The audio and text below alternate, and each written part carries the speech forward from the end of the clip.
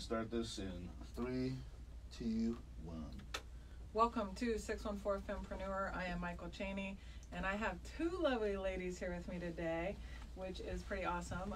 One who is sitting in for our favorite, Jennifer Castle-White. I have Rachel Ryder here. Hi, how are you? Good, how's it going? Good. Are you excited about sitting in for us? I am actually excited. I know, you're going to do amazing, because you know this space well. But let's talk about our guest today, who I'm super excited about, because I have gotten the pleasure of visiting her space, and we'll talk about what that space is, and I have attended some seminars there, and I've even hosted an event at this space. And this space is Haven Collective, and we have one of the co-owners here with us today, and that is Melissa Blackburn. Hi, so happy to be here. Yes, we're so happy you are here. Thank you. So I can't wait to hear about what you're doing at Haven, because I know you're doing some really amazing things.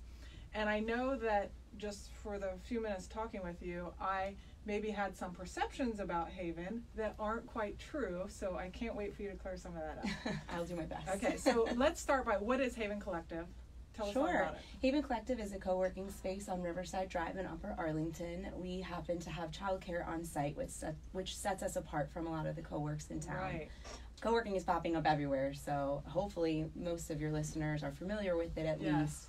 We've tried to take the approach where we really focus on work-life balance for entrepreneurs and solopreneurs, so that they understand that it doesn't have to be all work all the time. You can also take care of yourself mentally and physically to get your best work done. Yeah, and like, you don't have to be alone. Correct. Yeah. Because the truth is that being an entrepreneur is sometimes very lonely. And there have been times early on in my business where I worked from home and I was by myself, and it kind of sucked. Kind of, yeah. It's a constant thing, and when we really dig down to what we're providing, Danielle and I, my co-founder, like to say that we're in the business of curing isolation. Yes. We want to give people a community and resources to thrive, because the highs and lows are real. That's Totally. very nice. Like, a lot of people work from home now. I do a couple days a week, and yeah, it is very like isolating. Yeah, and then you get distracted, of course. The laundry, the dishes, Exactly. you gotta take the dog out, and it's just very easy to get distracted. So to have coworkers that keep you accountable, that keep your positive energy up, and can even help brainstorm in some cases, has been very great for some of our members. Sounds like there's kind of like this team atmosphere.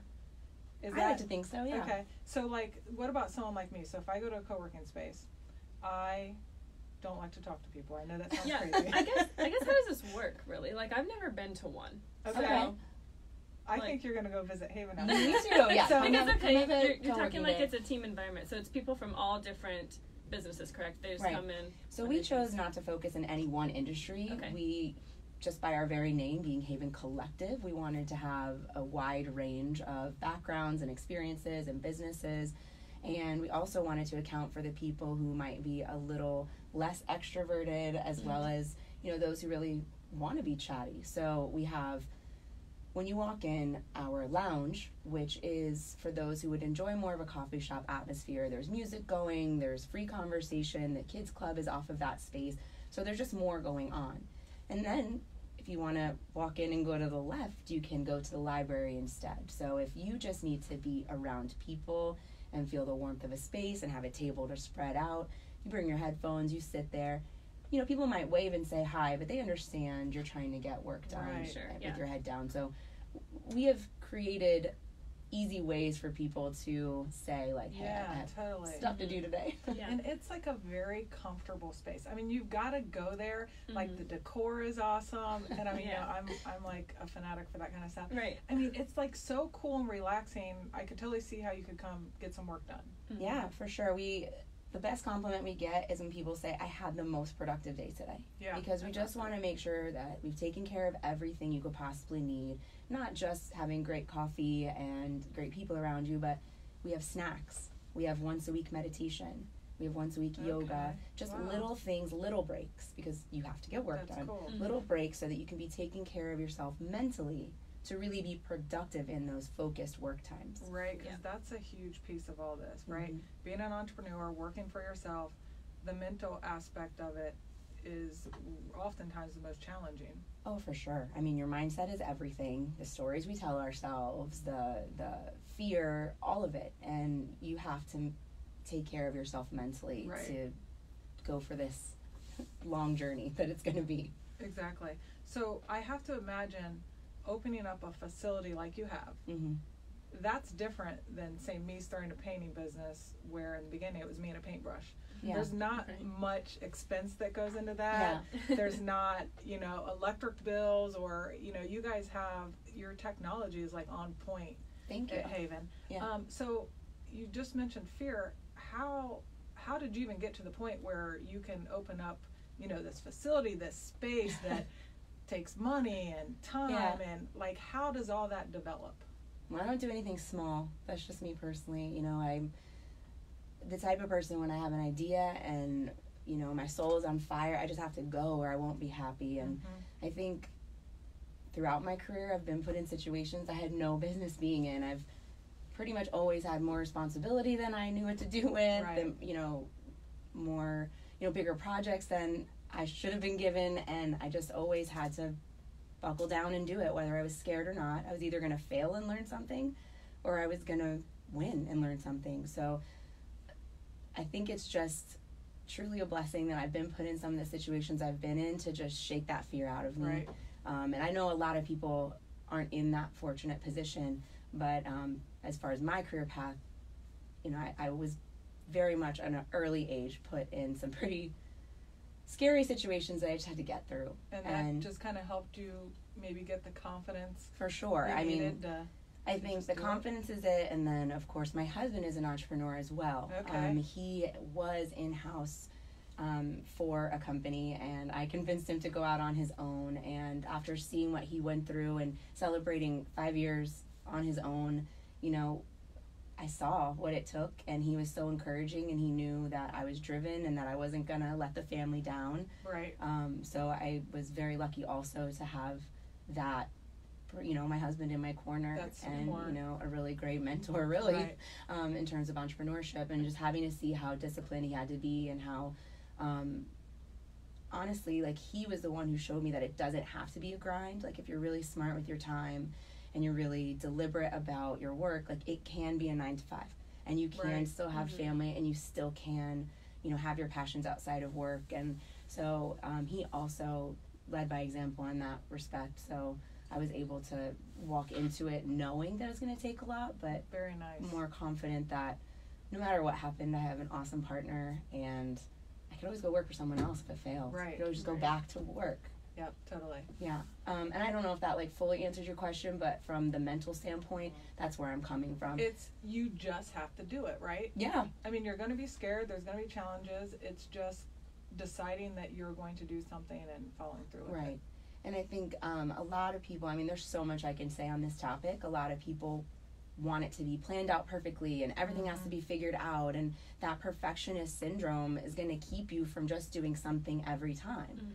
And something I always like to refer back to, I worked in tech and watched software being developed, and actually worked with teams to develop software. And it occurred to me early on that these big companies are putting out their minimum viable product, and the best ones are putting out a base level product and listening to their customers and iterating from there. So if it's good enough for Apple, right, it should be good enough for us. Right. Put out something that is worthy of a client or two, learn from those experiences, grow from those experiences, and really, how can you fail if you're listening to your customer and totally responding to what they want? Right. It's like what I always try and kind of get my mind to think is that it doesn't always have to be A work that you put out. Sometimes you need that B, C, D work, right? You put it out there, because often just getting started is the hardest piece of all this. And then you learn from it. Eventually you're going to be producing that A work often. But if you're just waiting on the A work, especially in the beginning, you're probably never going to get started. Yeah, I do agree that in the beginning you just take what you can and learn from it. But I would say do that as a way to get very clear about your target customer and where you do your best work and for whom. And there's no shame in taking whatever work you can get in the beginning to get really clear on that, because to get a little woo-woo for a minute, the universe can't move to give you what you want if you don't know what you want. Right. So you have to get really clear. That's your only job at the beginning. Just Rachel to get really clear. likes woo-woo stuff, so Oh, do you? Oh, we can go there. She loves woo-woo. I don't.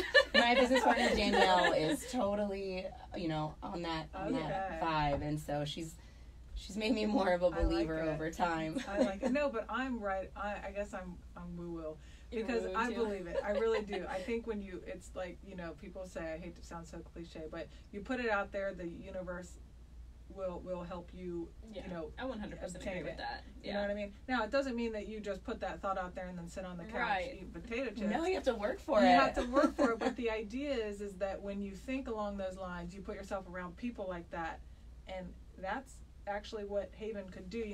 One thing that I have kind of struggled with over the years is finding people who are business oriented like I am. Like, I have friends I've had for years, and they work for their own companies, which is, not their own companies. They work for, a big company or a law firm or what have you.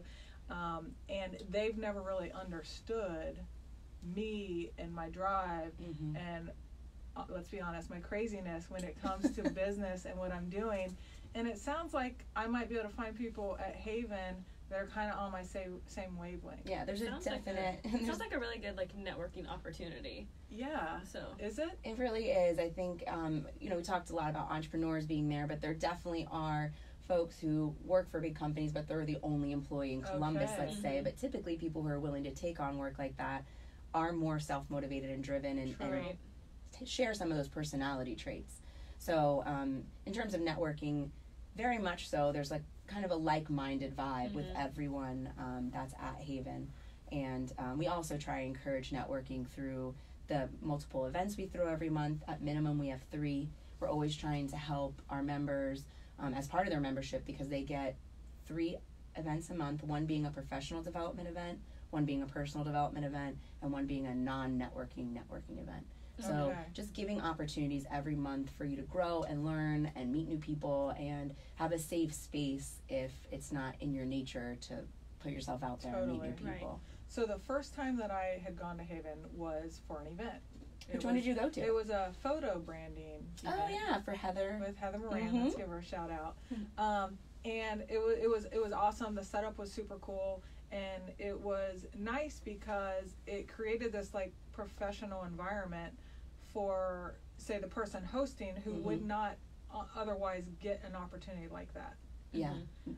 But I think the events are super cool. Can you speak a little bit more about the events? What kind of events are they? How would someone listening to this show who's an entrepreneur, or they want to be an entrepreneur, they want to leave their job, what kind of events are you having that could help someone in that situation? Sure. So we do our best to listen to our community, and based on the questions we're getting at the front desk or what we know people are struggling with, we really reach out into our community and try and find the best contributors we can. And for instance, we knew that a lot of people were hiring their first employee and struggling with that a little bit. So we thought, okay, who can we bring in here to help with that subject matter? So we brought someone in who is very passionate and knowledgeable about strengths finders, and using strengths finders as a way to understand not only your strengths, but what you might lack, and so how to hire people that can complement your strengths. So that was a very worthwhile workshop for folks. We also know that several of our business owners are at that point where they're trying to decide if they're going to take investment or they want to go seek, get a loan or seek fund, other forms of funding. Right. So I think it's next week or the week after, we have a company coming in that's going to teach us all about the different ways that you can gain funding. That's awesome. And so, again, it's just listening to our community, trying to figure out what they need to know, and putting out good content for them. Or is there still, I don't know how this works, but seats available for that? Because I feel like that would be one of the big things to stop people from doing it, is maybe I don't have the funding for it, or, like that. So I guess, how do they get in touch with you to go to these events? Sure. So we have a couple of different ways. If you go on our website, we list everything on our happenings page. You can also go on our Instagram on the Get Tickets button. Just click that and you'll see everything. But even better than that, if you go right on Eventbrite and type in Haven Collective, you won't just see the events that Danielle and I are hosting. You'll see all the events that anyone who's rented our space, our members, anybody is hosting. Because that's awesome. literally every night a week there's 1 to 2 events going on there. Super cool. So if you want to just see what's available, I would just go to Eventbrite and type in Haven Collective, and that way you're not just seeing our stuff, you're seeing what our community is putting out there as well. Very cool. Yeah, so I hosted an event there, and what I wanted to do. Invite? Did I not invite you? It might have been a little bit before I knew you. Yeah, That's at least that's what I'm going to say.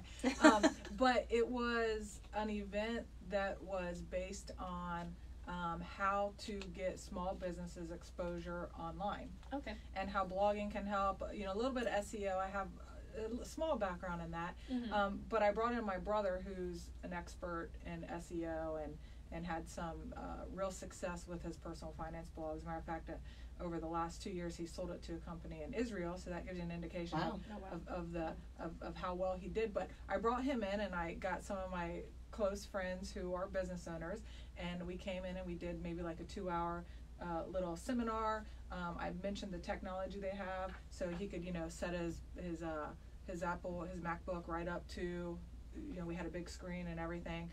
We brought in wine, we had snacks, so it was fun. It's always good to have the wine. Yeah. And it really helps you understand SEO a little bit more, I think, when you can have a glass of wine. Yeah. You know?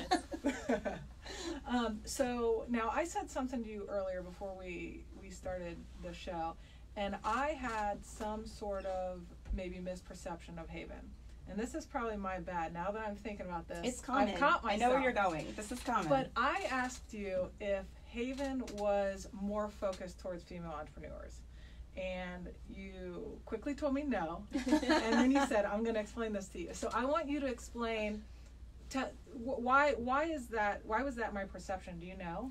Well, you know, we try in our marketing to make sure that we are featuring some of the amazing males that we have in our space, and we are celebrating that, you know, we have diversity in our community, but there's only so much we can do. So It's just coming and experiencing to see just how much diversity we have, not just men and women, but, you know, just all types of diversity. So we were struggling with this in the beginning. Okay. Should we open as Columbus's first women-only co-working space?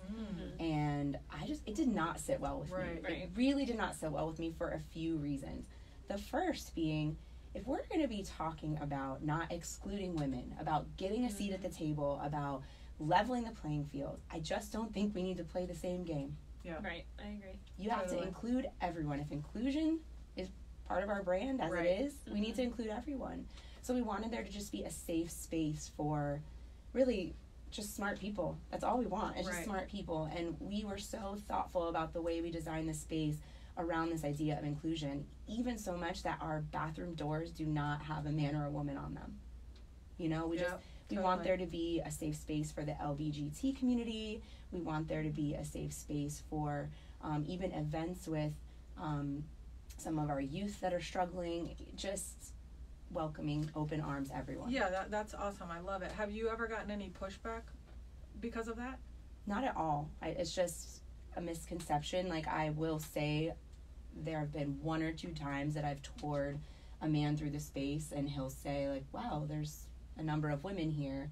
And I have to explain that, you know, though there are a number of women in our community, it's not just women. And don't worry, there's some guys over here and some guys over here. It's actually about 30%, if not 40 now, of men that are there. It's also kind of funny that people get that perception because we're owned by 2 women, and it was designed by 2 women. And if you were to take tours of various co-working spaces in Columbus, for sure we would be the most feminine decor, I guess you could say, but it's not like everything's pink. No, it's not like that. That's not my vibe, not at least. All. You know, but we again wanted to be intentional. We didn't want it to feel like a cold office building. We wanted to feel like an extension of your home. That's why the first thing you see when you walk in is a couch. Right. You know, it's just warmth and home and welcome and inviting.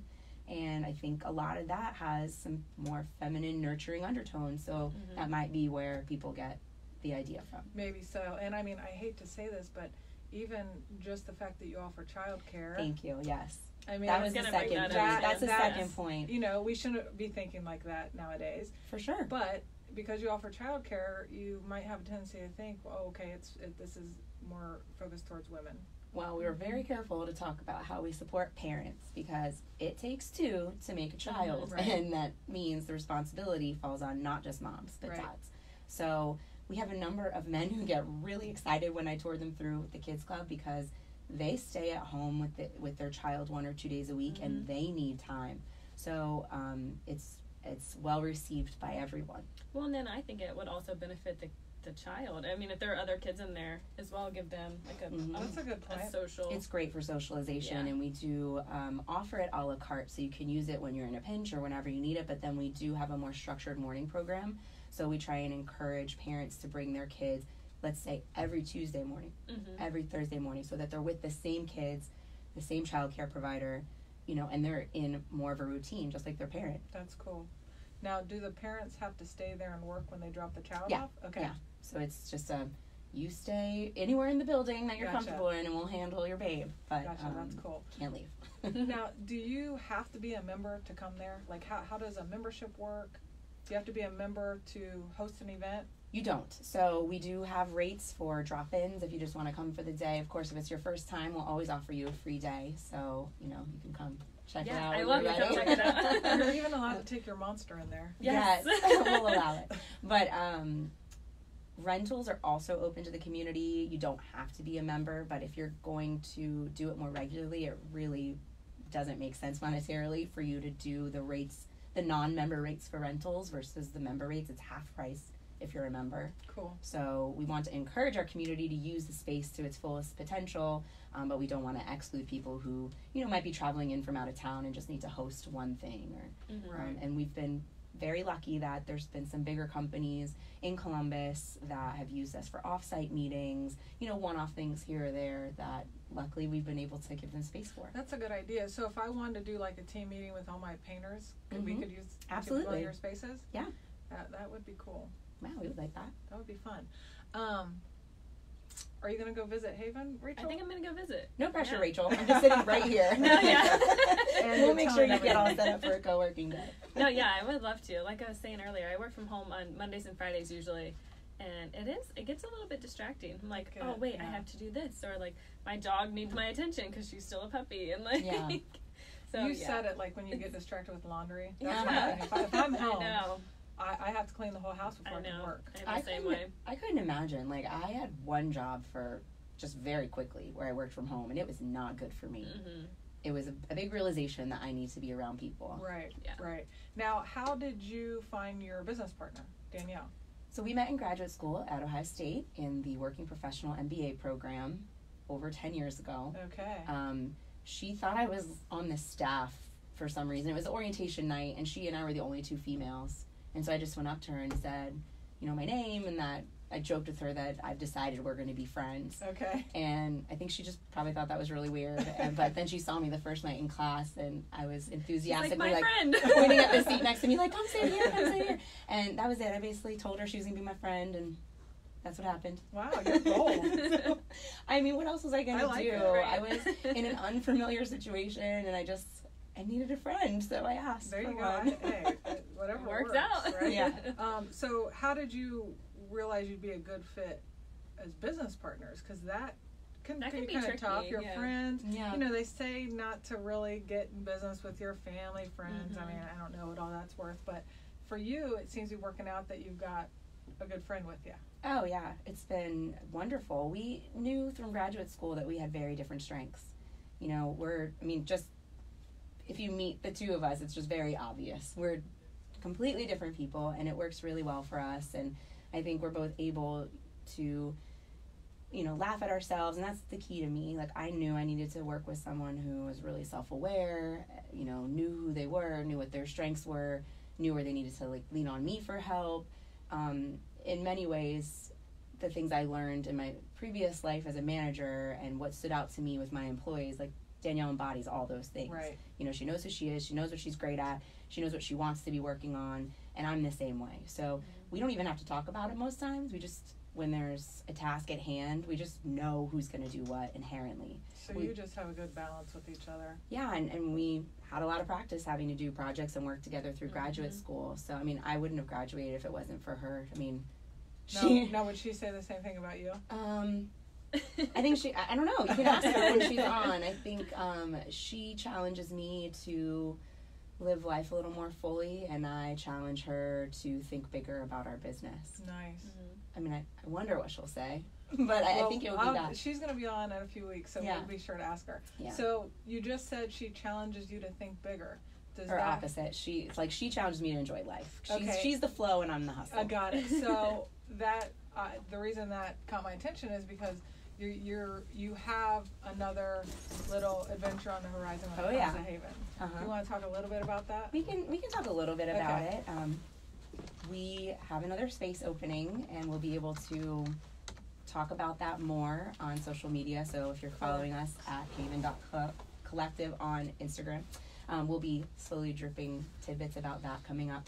But yeah, we have another space opening up. Our wait list is real for the offices, so we knew we had to get more space and more offices ready to go. So you knew it was time. Mm-hmm. What is if you could give, say, a new entrepreneur or someone thinking about, I want to start a business, what is your number one, piece of information you could give them right now to encourage them and say, here's what you need to do?